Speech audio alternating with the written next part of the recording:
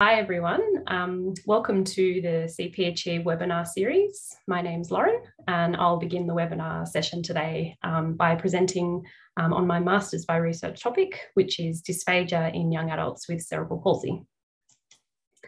I'd like to open by acknowledging Aboriginal and Torres Strait Islander people's spiritual connection to country and by acknowledging the First Peoples, the traditional custodians of the land on which we meet today. I respectfully acknowledge our elders past, present and emerging and the wisdom and spiritual connection that they've passed on. And I extend this respect to Aboriginal or Torres Strait Islander colleagues and guests who are present today. I would also like to acknowledge, as this content is from my Master of Philosophy project, which is very near to submission, my wonderful supervisory team, Dr. Hans Bogart and Associate Professor Kimberly Docking.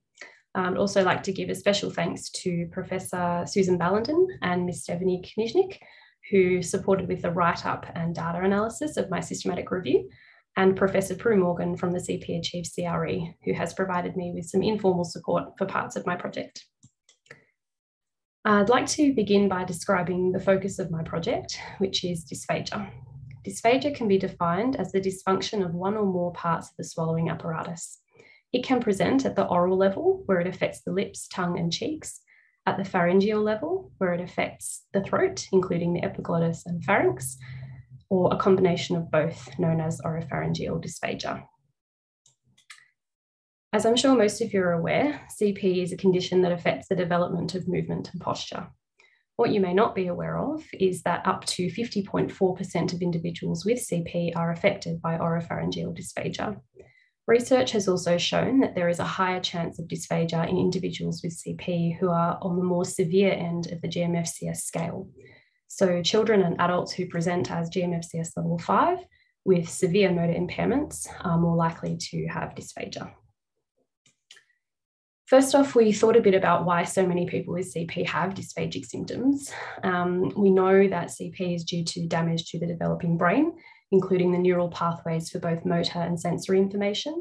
And we also know that in children with CP who have dysphagia, this damage to the developing brain most commonly leads to poor tongue function and delayed swallow initiation at the oral level of dysphagia, as well as silent aspiration at the pharyngeal level, where food, fluid, or saliva enters the airway upon swallowing.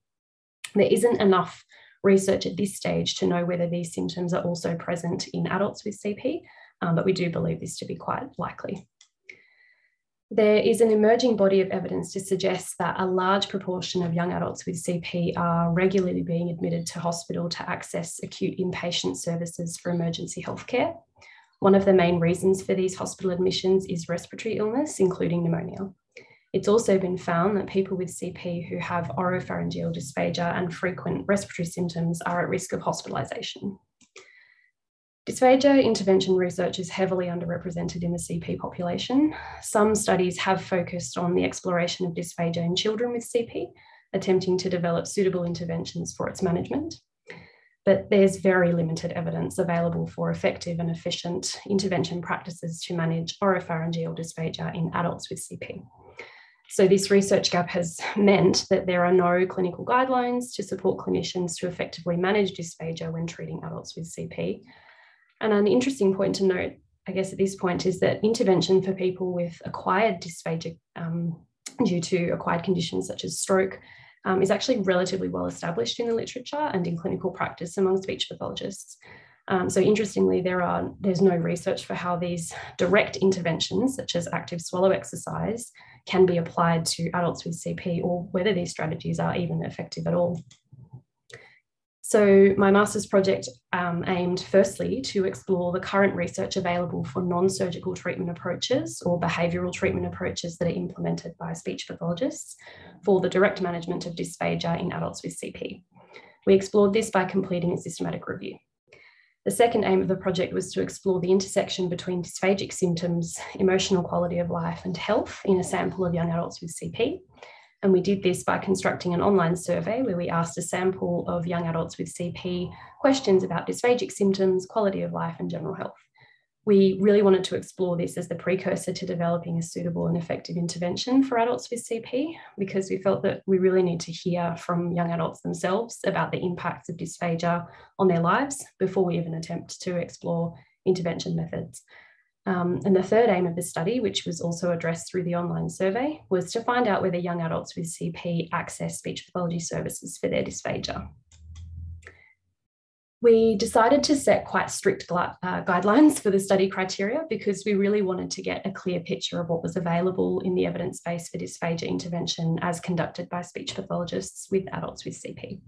So using the search terms listed, we considered studies that included adults with dysphagia associated with CP, as well as papers that reported on non-surgical interventions, such as behavioural interventions like positioning, oral stimulation and caregiver training, as well as nutritional approaches such as fluid thickeners and altering food consistency. We excluded studies that were written in a language other than English, that were continuing to recruit participants, that involved participants with dysphagic presentations primarily due to other medical conditions, not CP, that were exploring surgical, medical or pharmaceutical interventions for dysphagia, such as botulinum toxin.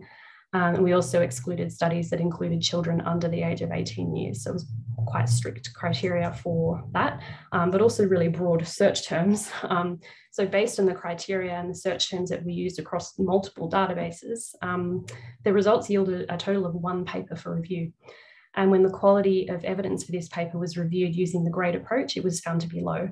So I suppose that gives you a bit of an indication as to how limited the research currently is in this area, and the urgency with which high quality research into this field is absolutely warranted.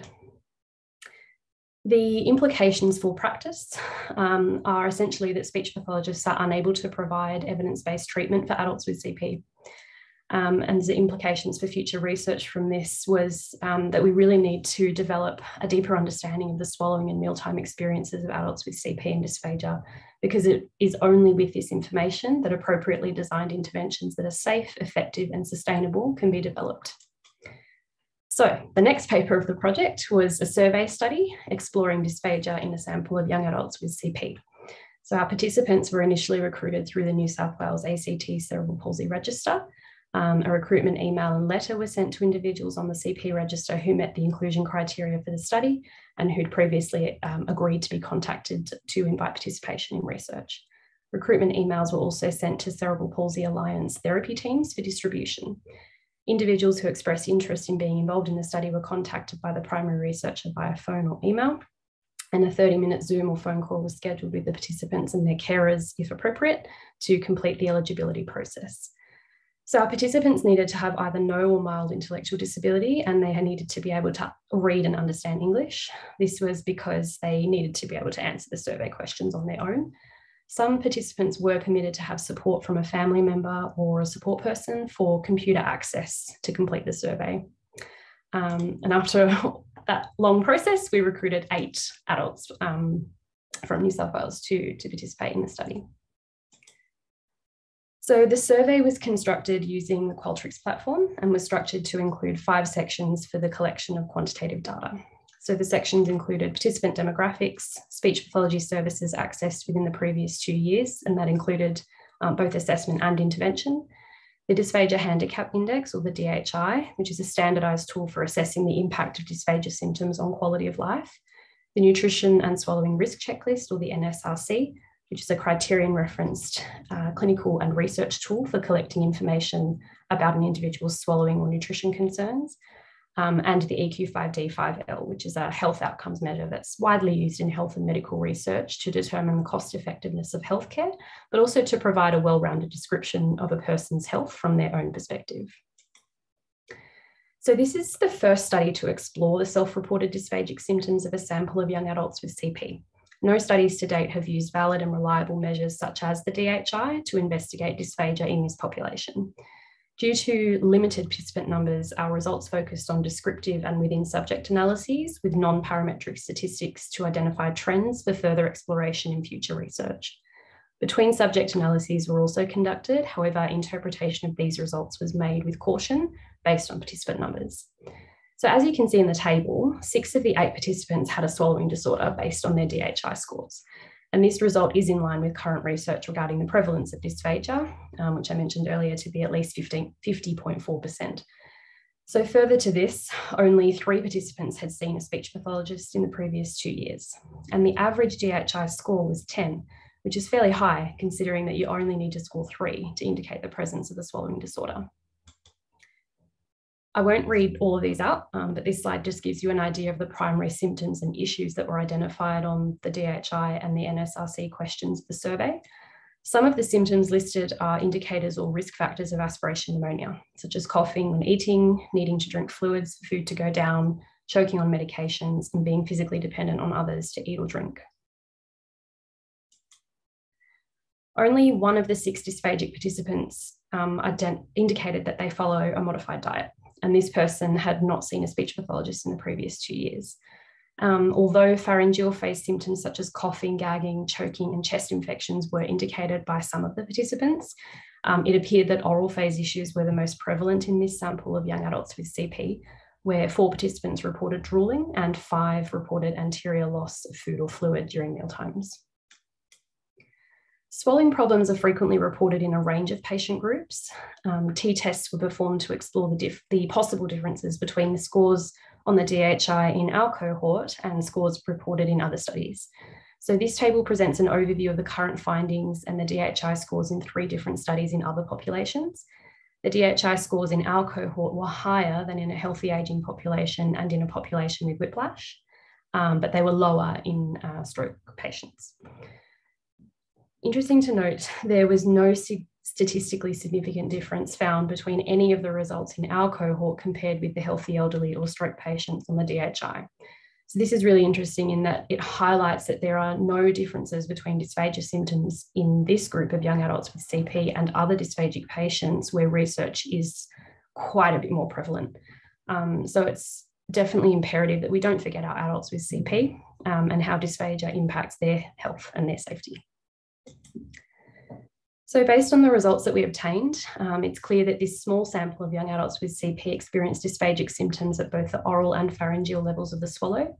We found some initial trends emerging between dysphagic symptoms, emotional quality of life, and general health, but further research in this area is warranted to build a greater understanding of the impacts of dysphagia in this population and with a larger sample size.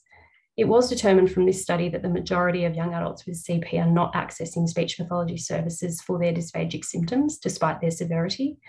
And we also found that young adults with CP were underestimating the severity of their dysphagic symptoms as well as their health status, which led to questions about the suitability of self-report outcome measures for this population and why this underestimation might occur. The sample size was one limitation of this study. The COVID-19 pandemic had a big impact on recruitment. However, consumer involvement could have also led to a larger sample size. This is something to definitely consider in future research. The suitability of outcome measures was also a factor, as the DHI could have been simplified. This leads to the need for more appropriate outcome measures for dysphagia in the CP population to account for potential language or cognitive delays that may impact a person's ability to answer questions or provide accurate information. So all in all, future research should focus on consumer-based research, where young adults with CP are included in discussions around project development and their concerns for dysphagia and research aims.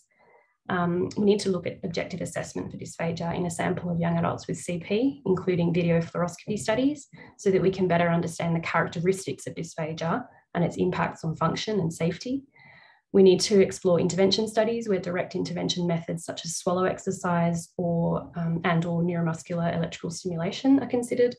We need to develop appropriate self-report measures for dysphagia. And we might consider looking at something like focus groups to discuss barriers for accessing speech pathology services with young adults themselves.